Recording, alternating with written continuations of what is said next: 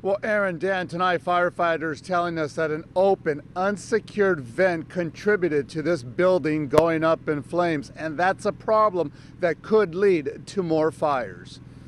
So the results of our investigation concluded that the cause of the fire was accidental. It was an accident that led to this 3-alarm blaze in Chinatown last month that destroyed the empty building known as the swinging door. Investigators say the fire originated in one of several vents that allow air to circulate beneath the building.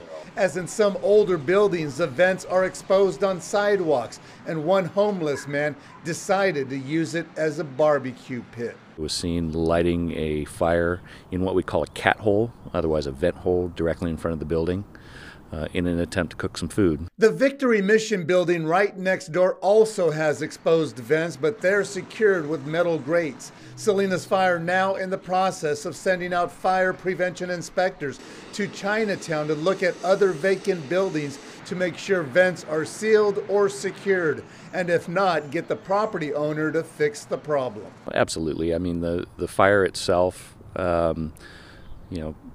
heightens our awareness and our urgency.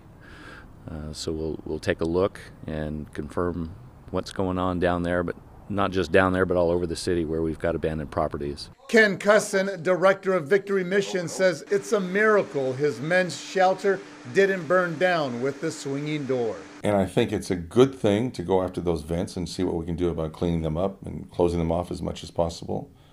But just the vents aren't the problem. It wasn't the vent that caused the fire. It was the guy trying to barbecue out there.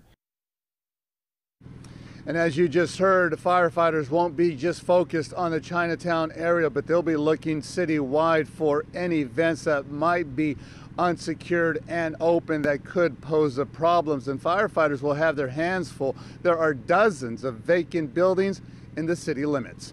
Aaron, Dan.